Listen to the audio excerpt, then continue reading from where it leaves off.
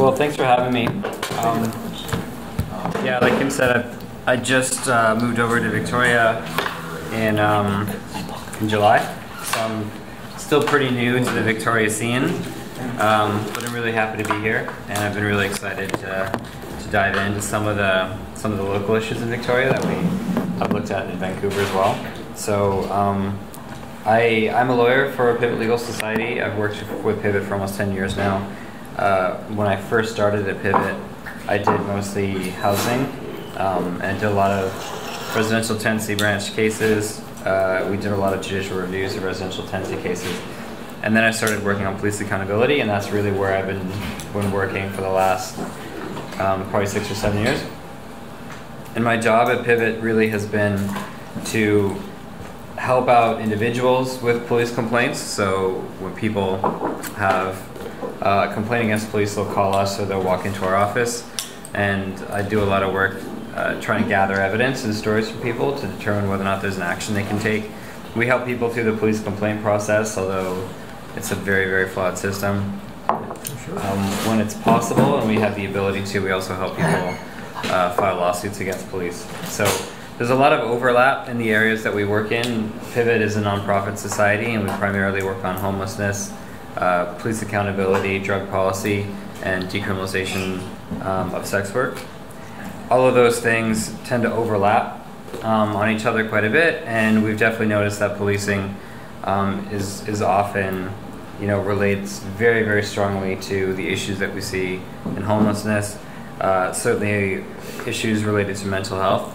Often the police become the arm of the government, the contact that people have, and the source of a lot of the problem. So mostly I wanted to obviously experience this meeting and just hear what everyone has to say, and to be kind of a listener, but I also wanted to talk a little bit about what our work has been focusing on, just so you know where there might be areas where we overlap, and if you hear stories related to these things, then definitely want to hear about them, because it's kind of areas where we're already working.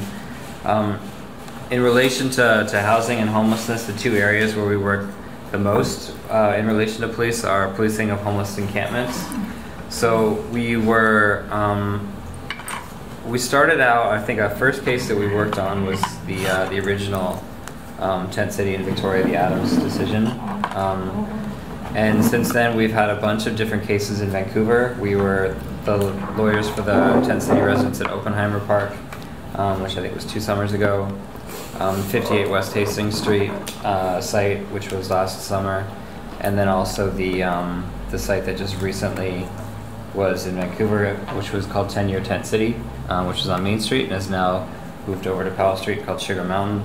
So we're also the lawyers for the Maple Ridge Tent City that exists right now, the Anita Place Tent City, which has been up for quite a while now.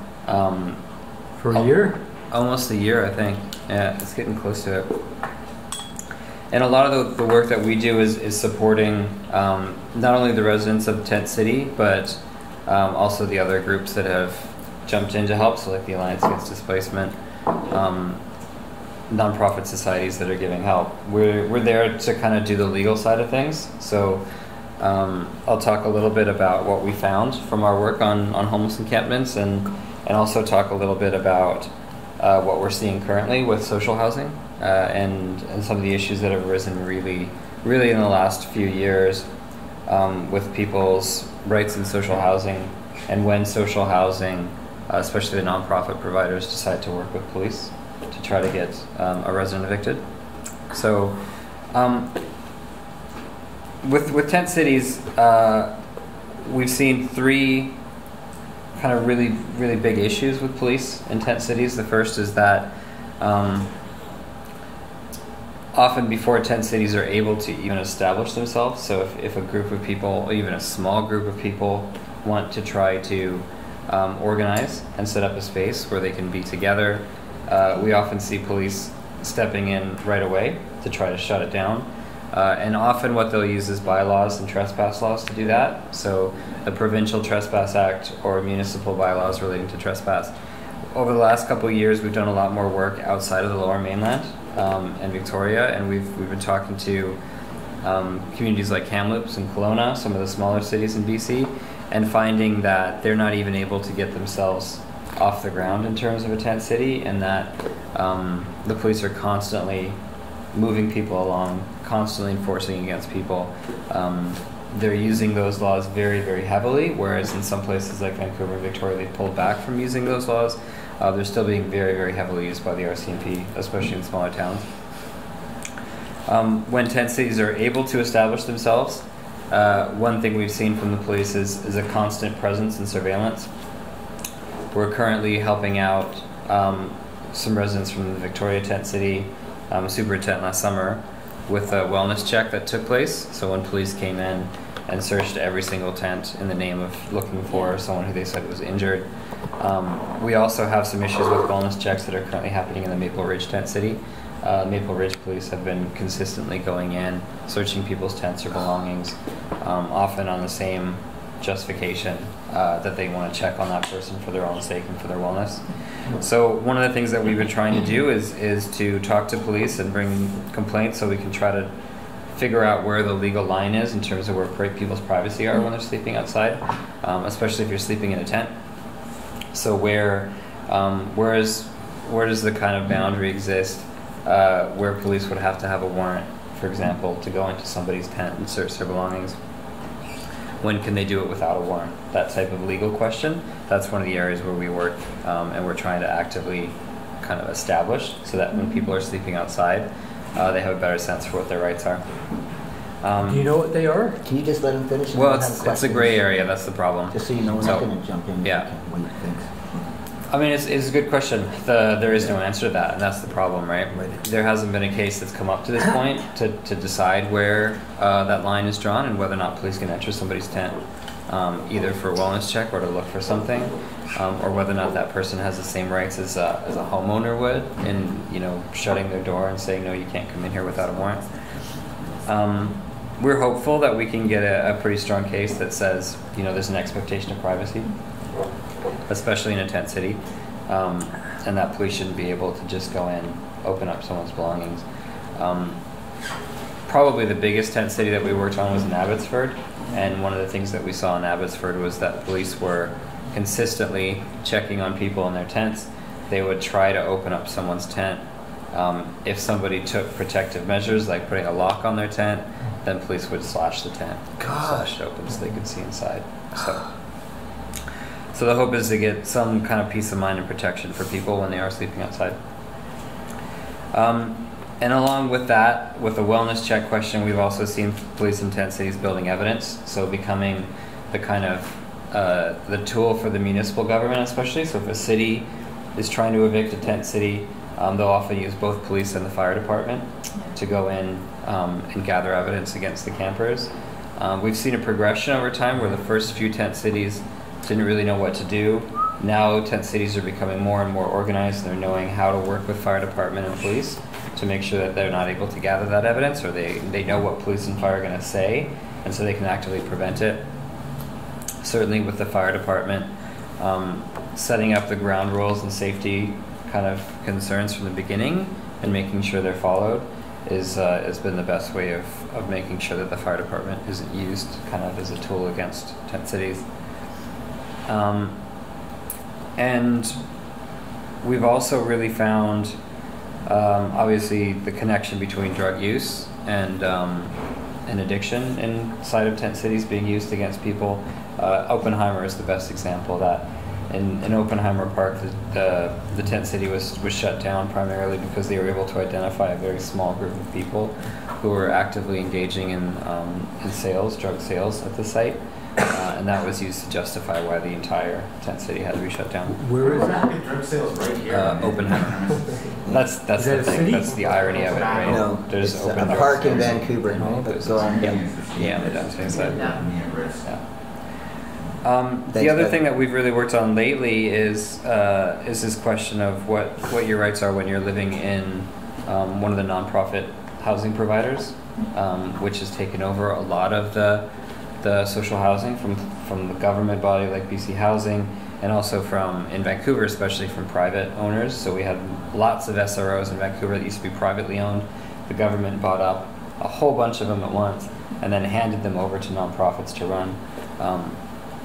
We've had some ups and downs with that, and there's been a lot of tension between some of the nonprofits and how they operate those buildings. As you probably heard from the Johnson Street building, there's an ongoing dispute about whether or not those people are covered under the Residential Tenancy Act and if they have rights and what their guest privileges should be, because often the nonprofit providers will try to restrict guests in the name of kind of safety for the building. But typically those policies are blanket policies, so they apply to everyone regardless of whether or not somebody's brought in someone who would be a questionable guest or something that's caused a problem. They just say everybody's under the same rules, and that's not really what's supposed to happen. In the most extreme side of things, what we've seen with policing and housing now is a housing provider actively working with police to try to use the police to evict somebody.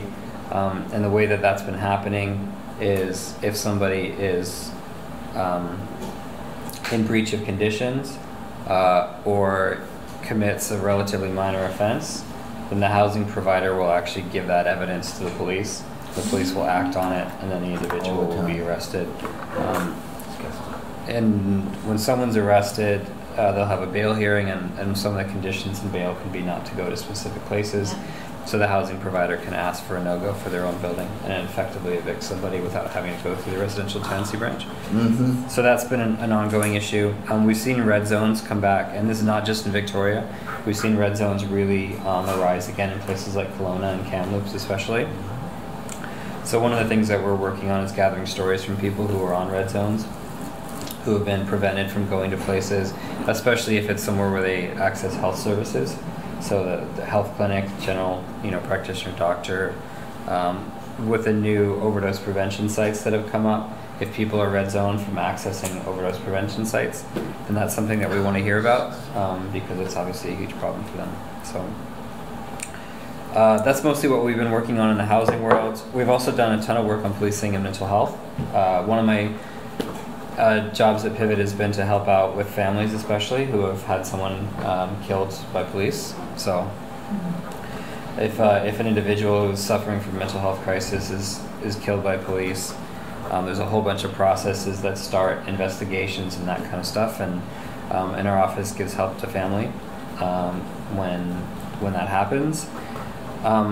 We've also done some work on this kind of more and more this movement of integrating police into social services. So you may have heard that in Victoria, they're now asking for more officers to be integrated in on the outreach teams, the ACT teams.